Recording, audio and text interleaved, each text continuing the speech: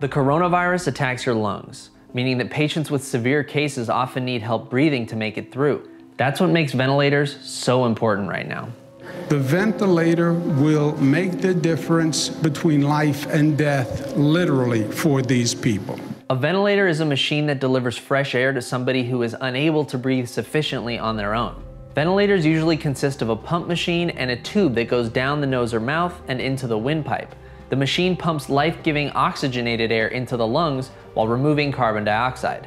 For people with severe cases of coronavirus, these ventilators could keep them alive long enough for their body to fight off the virus. The problem is that there just aren't enough of them. Back in 2018, an analysis from the Johns Hopkins University Center for Health Security estimated that there were about 160,000 ventilators in the United States.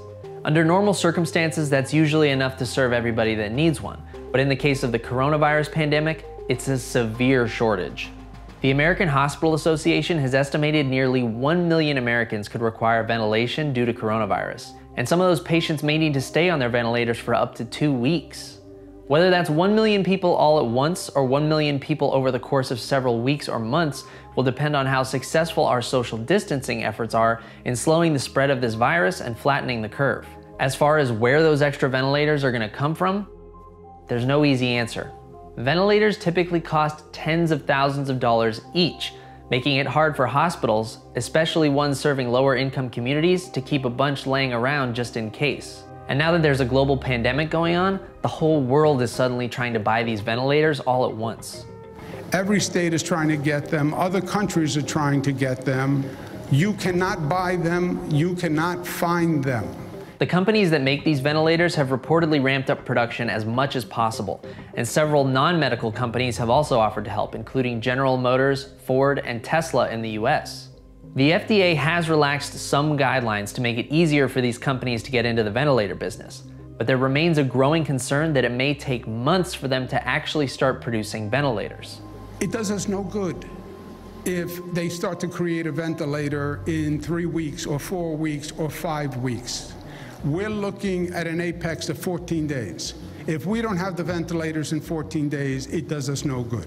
While all this is happening, factories in China have been working round the clock since January and continue to produce ventilators for the global market, despite having met their own country's need for ventilators weeks ago. 3D printers are also being used to produce ventilator parts, and a group in Ireland is developing an open source design for a ventilator made with a combination of 3D printed and off-the-shelf parts, though these DIY ventilators are envisioned to be used in a worst-case scenario and likely won't have the precise controls medical professionals usually rely on. Ventilators require these precise controls because the wrong settings can cost someone's life. If there's too much pressure pushing air in, it can damage the lungs. And if there's too much oxygen, it can lead to a condition called oxygen toxicity. That's right, too much oxygen is actually poisonous. That's why these machines need to be precisely made and controlled so they don't end up causing further damage. Public health experts have said there's about 12,000 ventilators in the national stockpile, which is far from enough to fulfill the need, meaning some state governments are being forced to take unusual steps. We're going so far as to trying an experimental procedure where we split the ventilator. We use one ventilator for 2 patients. Picture 2 hospital beds, 1 ventilator between the 2 of them, but with 2 sets of tubes, 2 sets of pipes going to the 2 patients. For an idea of what America could experience if we fail to get enough ventilators, consider what has happened in Italy, where doctors and nurses on the front lines have had to make gut-wrenching choices about who gets access to a ventilator and who gets left to die.